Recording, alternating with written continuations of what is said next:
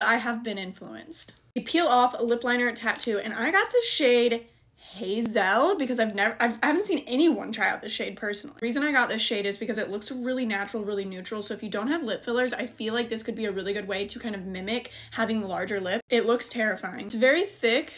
As a person who does wedding makeup though, this is a game changer for like, if this works, for weddings. Imagine you get your wedding cake shoved in your face, but then the photos afterwards are still perfect because your lips are still perfectly lined. Okay, I think it's only been like maybe total 12 minutes instead of 20, maybe 15. Bro, I didn't, okay, expect it to look this good.